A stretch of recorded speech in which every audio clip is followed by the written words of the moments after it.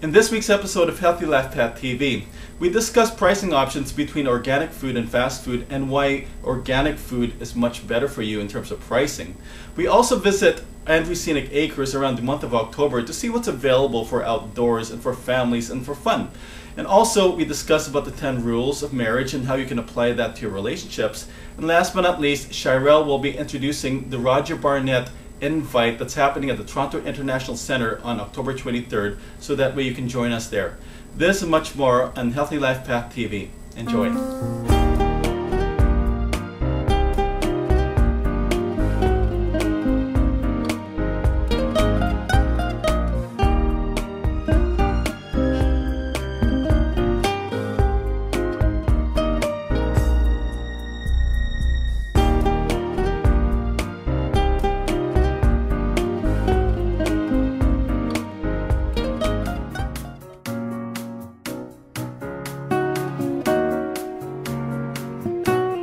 A great alternative to junk food, like your normal or usual hamburgers and fries and cola, is to try going for organic food. Now, we all know that organic food is kind of pricey. You can get bananas for almost $3, as opposed to the conventional bananas where you would get it for about $1 or like 69 cents a pound. But the rule of thumb is that when you're eating junk food, you're paying a lot of money, probably about $6 or $7 for a full combo. Instead of getting a full combo, why don't you get yourself some organic bananas and maybe some sesame crackers as well. And what happens is that even if it's a little pricey, you're actually getting a lot of good food for your body. And it's about the same price, but you're paying less. So it's worth giving it a try. Organic food does your body good as opposed to fast food, which is detrimental to your health. When shopping for fruits and vegetables, take a look at the stickers on the produce. These stickers are called price lookup codes. Organic produce have 5 numbers starting with a number 9. If it starts with a number 8, that is a genetically modified product, which you may want to avoid. Organic produce tastes sweeter and plump compared to its conventional counterparts. For bread and grains, take a look to see if it's whole wheat. If you are allergic, check for ingredients like kamut, which is allergy friendly. Nuts may be pricey, but they're healthier than a hamburger. And speaking of hamburgers, if you want to eat meat, consider free-range and raised produce in a health food store. So give that a try. Just go with the organic food. You're going to be doing your body good, and you won't have to worry about the inflammation that you would get in the future from eating junk food. That's your Healthy Life Path tip for a minute. I'm here at Carrot Common in Toronto buying some organic food, and I'm going to enjoy it. So I hope you can enjoy it as well.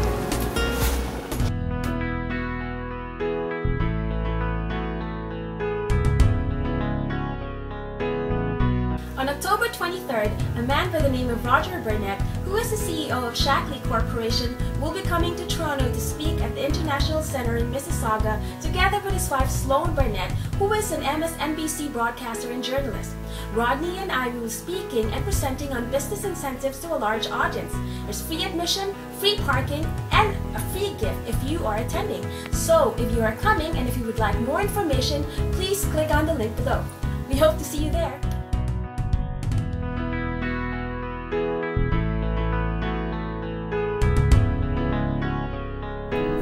As autumn rolls in, fewer outdoor tourist destinations become available, but one of the most special ways to enjoy the month of October is at farms like Andrew's Scenic Acres.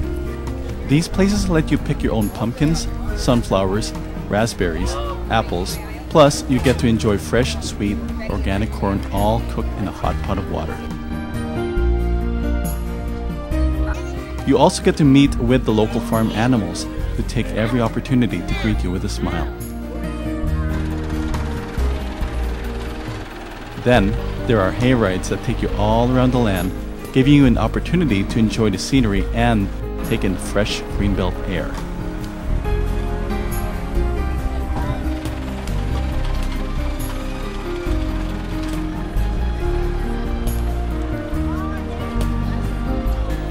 There's so much more to enjoy during the autumn season, but the important thing is to reconnect with nature, as we all are made of nature. A few nights ago, I was just visiting with a client, and just as we were about to leave their place, I noticed this little sign on the wall. It's actually a little scroll, and it intrigued me because it has something about 10 rules for a happy marriage. And relationships are very important in this lifetime, and actually it's important everywhere you go, especially if you are doing work online or just communicating with people online. But this one is all about marriage. However, this can also work with your friendships, and if you're also in a relationship, you may want to consider these as well. So here are 10 rules for a happy marriage. Number 1, never both be angry at the same time. Never both be angry at the same time. If you have two people angry, what happens? Well, think of it this way. If you have two fires or two lighted matches and you put them together, what happens? You get a much bigger fire. So as much as possible, try not to be angry, both of you, or at least one of you try to step down a little bit. Number 2, never yell at each other unless the house is on fire. That's a good point. Never yell at each other, because yelling should be used to call for help or to call for an emergency. It shouldn't be used as a weapon. It shouldn't be used as a weapon. So never yell at each other unless your house is on fire or something's happening. Number 3, if one of you has to win an argument, let it be your mate. Men, that is important, because women are nurturers and we are cultivators. It's important that we try to learn this. But it's also good for women to know this too. Very important. 4, if you must criticize, do it lovingly. Criticism doesn't mean like you say something, for example, you know, you did a great job on that, but you really need to work on that talking of yours. It's too loud, it's too this, or too that. Suddenly you're injecting a lot of negative comments. Remove all negative comments and try to be positive as much as possible. Do it lovingly. If anything, try to avoid criticizing as much as possible. Maybe make suggestions instead. For example, you know what? That was a good effort, and I see some sort of possibility with this. How about if we tried in this direction? I used to have a friend named Paul O'Malley years ago. He's a great singer to me to this day. And whenever I worked with him, if he saw something that was a little bit unbalanced in my music, for example, because I used to be a songwriter, he would say, you know what? How about try this? Or how about try this? Or what do you think this would sound like, for example? Those are good ways to avoid criticism, and it actually takes people into a growing direction. When you criticize, it's almost like batting a person down in a way, but when you try to suggest things, you actually move forward. So if anything, do it lovingly, or just don't criticize at all. Make suggestions and do it lovingly. Kiss each other in the forehead if you have to. Number 5, never bring up mistakes of the past. This is so important because we couples, and everybody does this, we can't help but look at the past because we can't see the future. In the present, not everybody sees the present. We have to learn how to see everything in the present. There's a saying, and I know it's very cliche, but the past is the past. The future hasn't happened yet. The present is a gift because it is the present. Number 6, neglect the whole world rather than each other. And yes, that's important, because the world can abandon you eventually. And when that happens, who do you run to? Your very best friend, your lover. So that's important, because the world goes up and down. You may think that the world's on your case, but most times they're not. However, being one person, it may seem like you have the worst day in the world. Just try to make sure that you don't neglect the person that's really most important to you in your life, which is your partner. Number 7, never go to sleep with an argument unsettled. Very important. Because if you leave a fire burning and you just leave it, it's going to continue burning. And by the next morning, everything's burned down and all you have left is that charred remains. Don't leave an argument unsettled. Number 8, at least once every day, say a kind or complimentary word to your life partner. Very important. And the reason for this is that you want to make sure that your relationship is growing. I remember a man by the name of Blair Singer, and he wrote a book called Sales Dogs, and he wrote something called the emotional bank account. Maybe it was Blair Singer, I'm not sure, I can't remember, don't quote me on that. But there's something called an emotional bank account, and the thing is, when you want to get love, you have to give it. And the beautiful thing about giving love is that everybody has it. Love is a decision. Just give love, and keep giving love, and keep giving love, because what's going to happen is that when you give love to the others, you're going to get love back a lot more, and it's going to fill your emotional bank account or your love bank account. So that's important, because when you can give more complimentary words to your partner, they're going to give so much love back that if you have a really bad day, they're going to forgive you because they've gotten so much love from you. They know that's not you. That's just you just going through the emotions, but they know who the real you is.